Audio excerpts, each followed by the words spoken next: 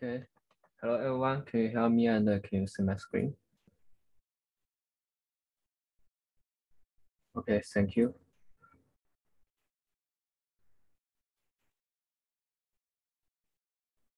Okay, let's start now. Hello, everyone. Welcome to this lab session. I'm Chen Zhan, and this is my email address. Today, I will give you a tutorial about the inode and the directory mappings. So let's begin.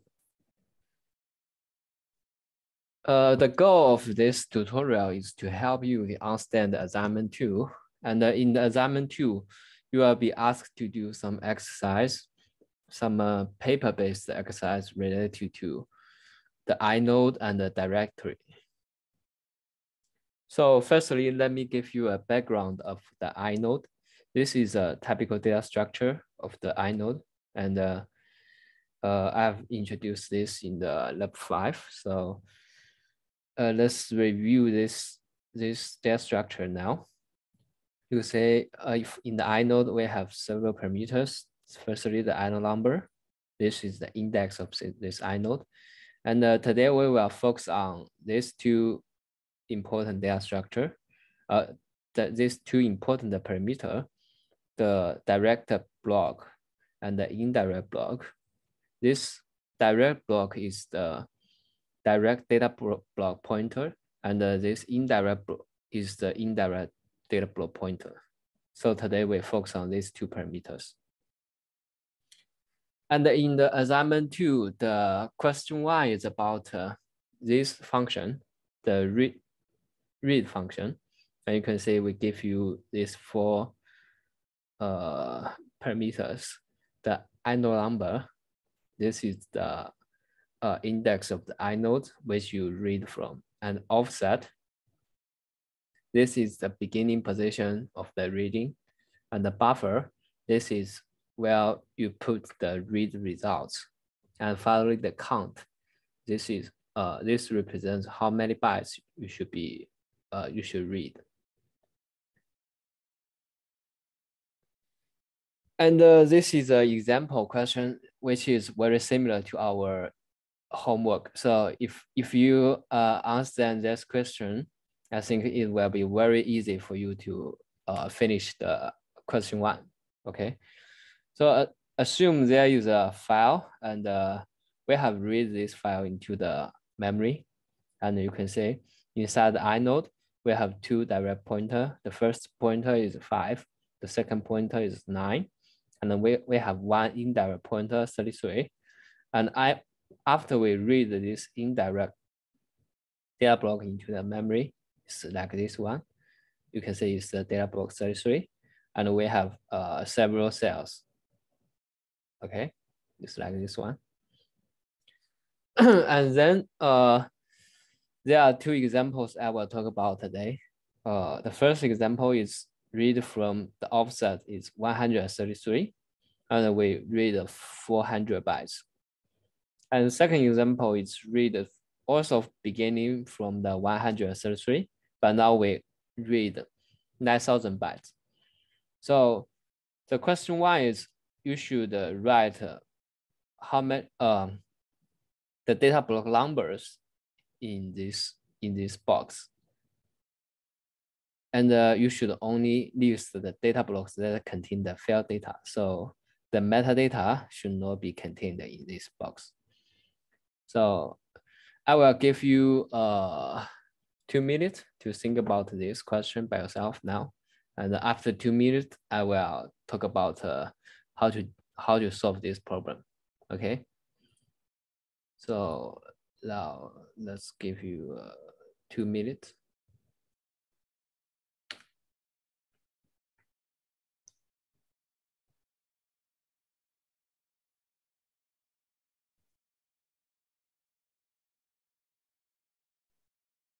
No. Today we only have a tutorial. We don't have lab assignment today.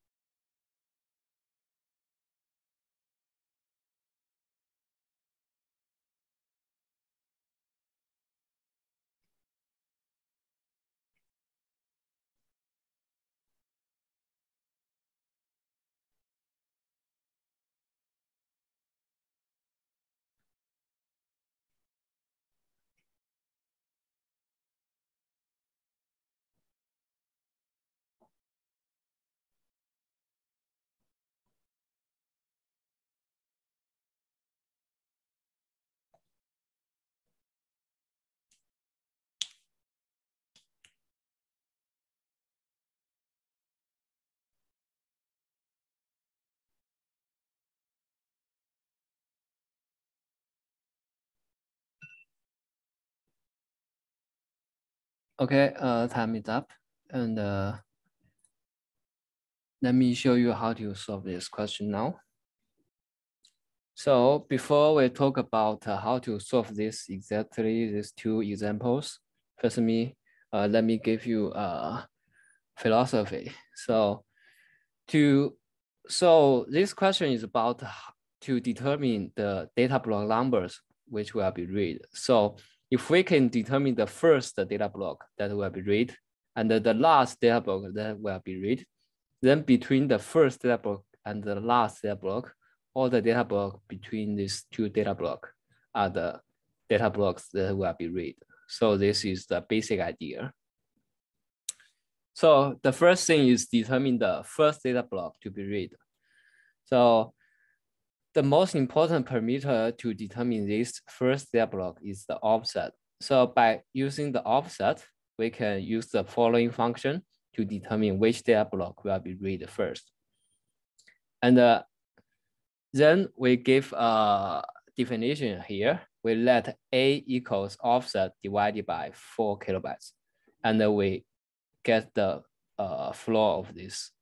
So you can say the X floor returns the integer part of A of the floating point number X, for example.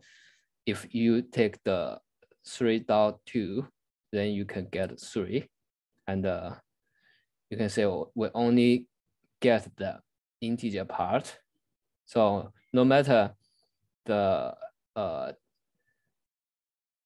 number after the pointer is 9 or 5, we only get the integer part, which is 3. So after this, we get A, then we can get the start position by this function. And if A is smaller than 2, this means only the direct data block will be read. So we can directly get it from this function, direct block A. And if A is bigger or equal to 2, then it means the first data block is not inside the direct data block, it's inside the indirect data block. So we get it from the cells. So we get it from the cell A-2. Okay, so this way, we get the first data block to be read. Then the second thing is to get the last data block to be read. So it's very similar. So we assume A prime equals offset plus the count -1, and then divided by 4 kilobytes. So you may ask a question, why we -1 here? So I also give you the reason now. So let's assume the data block size is 10 bytes, and we read 10 bytes from the offset 0. So what will happen? If we don't -1, then A equals 0, and A prime equals 0 plus 1 divided by plus 10 divided by 10, then it is 1. Then we will start from the direct block 0 and end at the direct block 1.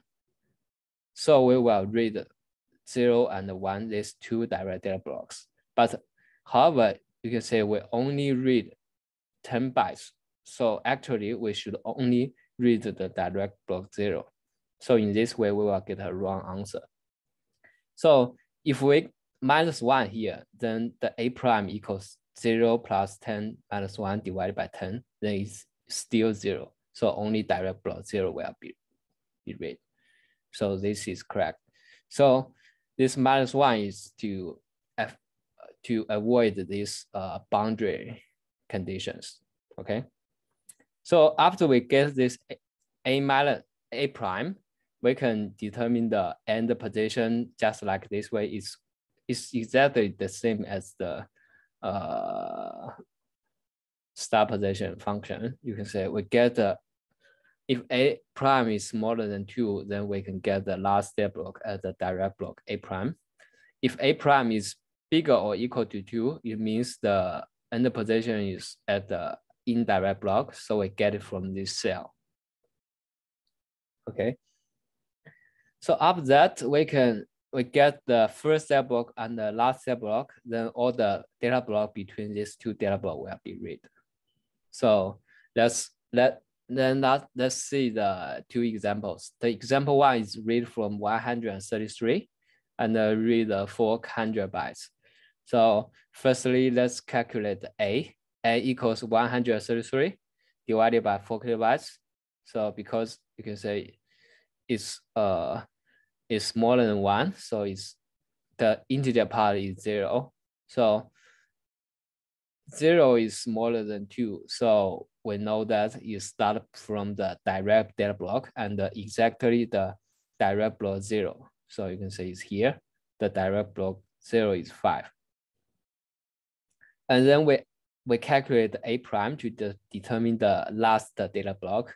A prime equals 133 plus 400, this one, and minus 1 divided by 4 kilobytes is still smaller than 1. So we get a flow and is 0.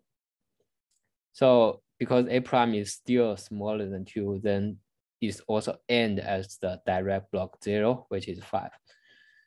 So this reading will start from direct block 5, direct block 0, which is 5, and end at direct block 0, which is also 5. So only the data block 5 will be read. So the answer is 5. And then the second example is read from the 133, and now we read 9,000 bytes. So the A is still 0 because 133 divided by 4 kilobytes is still 0. And so we start from the direct block 0, which is 5.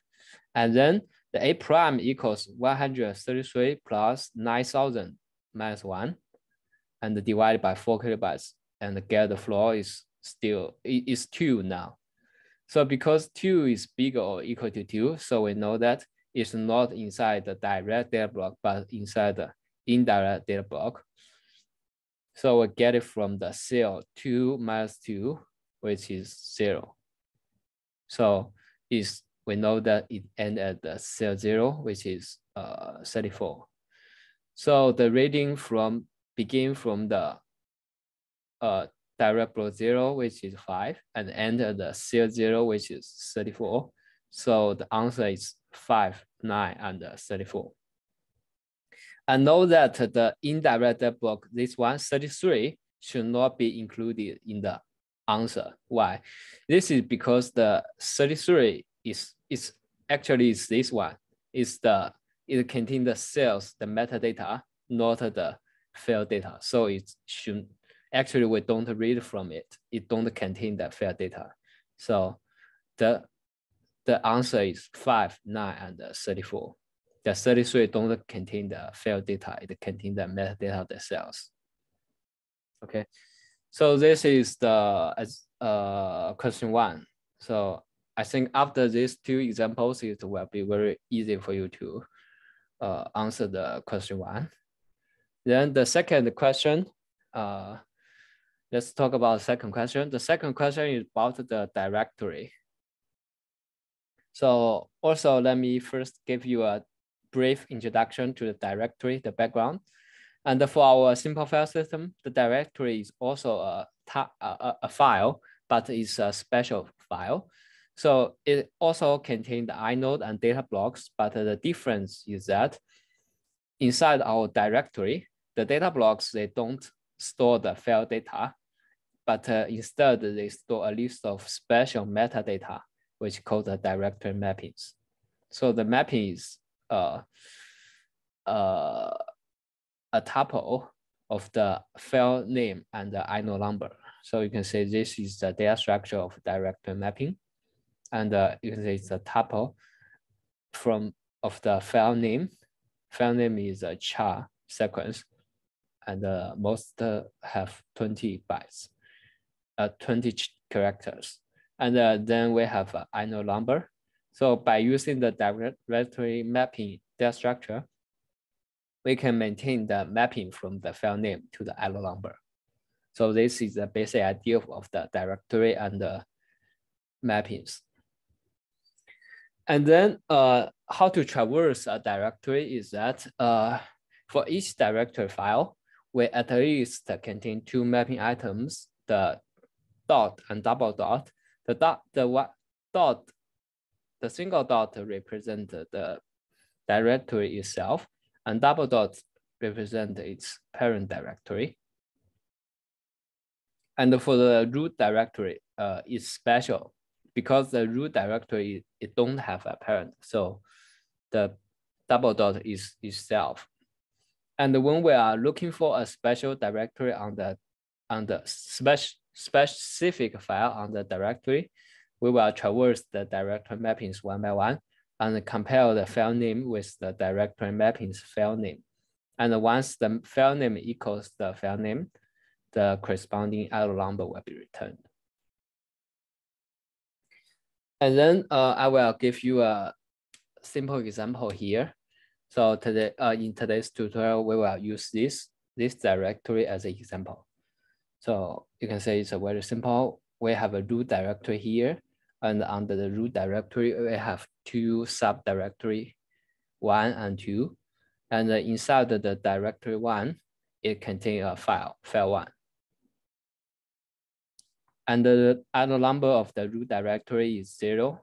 And for directory 1 is 1, for 2 is 2, for file 1 is 3. And each directory file contains one data block, which is 4 kilobytes. And the data block number allocated to this directory are 0, 1, 2, respectively. So let's see what is inside the root directory now. So you can see for the root directory, at least for each directory, at least it has these two items, the dot and double dot, to represent itself and its parent. So because it's the root directory, so dot is 0 and the double dot is also 0.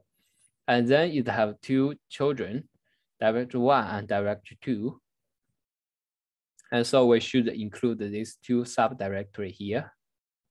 And then we should write its ISO number here. And ref to this part, we know that the ISO number of directory 1 is 1, and for directory 2 is 2. So the final answer is like this way. So for the root directory, its data block contains these 4 items: dot, 0, double dot 0, directory 1, 1, directory 2, 2, 2. Okay, so you can see it's simple. And then let's see the directory 1. So inside directory 1, at least, basically you should, for every directory, at least you have these two parts, the dot and double dot. So for directory 1, dot is itself. So we know that the ISO number of directory 1 is 1, and double dot is its parent. So for the root directory is 0.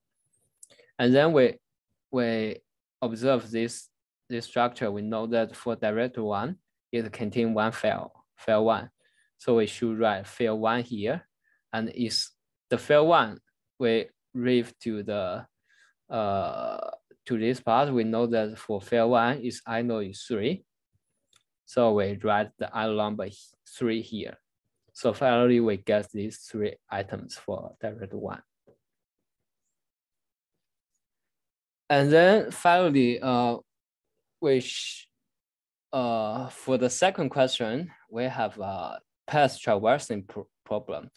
So if we traverse from the root directory to a specific file, so we give you a absolute path, directory 1, file 1, and you should write down the ISO number and the data block sequence like this way. So let's see how to write this sequence. So firstly, we should go to the root directory, this one. And so we get inside the inode 0. And from the inode 0, we know that its data block is 0. So we go inside the data block 0 of the root directory, and we can get these 4 these 4 items, and we traverse these 4 items and say compare the directory 1 with these 4 entries. So directory 1 don't equal dot, so go to next. Double dot doesn't equal directory 1, so go to next. So directory 1 equal directory 1, so it's 1. So we return 1 here. So we know the inode number 1 is the directory 1. So we write inode 1 here. And then inside inode 1, we get its data block is data block 1.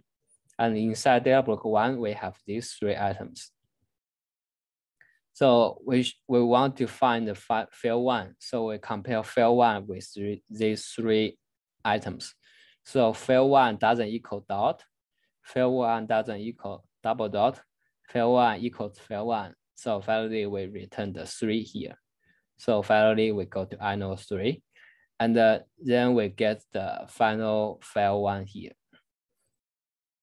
So this is the sequence when we're traversing the directory structure. Okay, so that's all of today's tutorial. I think after these 2 examples, it will be very easy for you to answer the questions in assignment 2. Okay, thank you. If you have any question, you can ask me now. If not, you are free to leave now.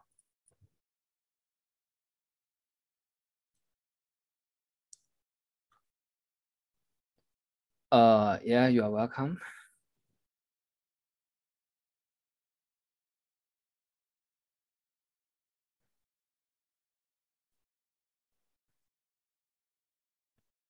One in direct 1 and field 1 inode number is 3. Is it set by OS? Yes. This is set by the OS. You don't need to know why it's 3. You can say we set it here. So we set the inode 3 is for field 1. Yeah. And for the simple file system, for the project, you also don't need to know why it's 3 because we have properly set it here.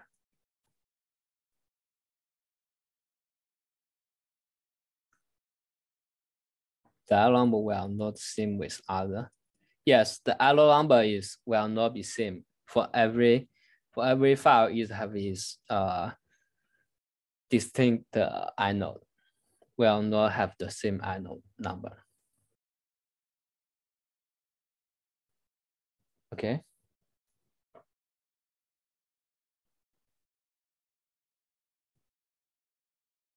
Okay.